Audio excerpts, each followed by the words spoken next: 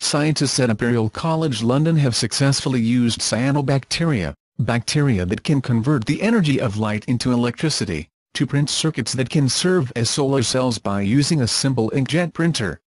By using the bacteria, they have overcome the main problem with conventional solar cells, which need constant sunlight to generate electricity. Solar cells printed with cyanobacteria can generate electric current in both darkness and light. Cyanobacteria are microorganisms that produce food through photosynthesis. They use sunlight to create energy for survival, and that can be harnessed. They have been on Earth for billions of years and are believed to be the main reason why the Earth's atmosphere is rich in oxygen.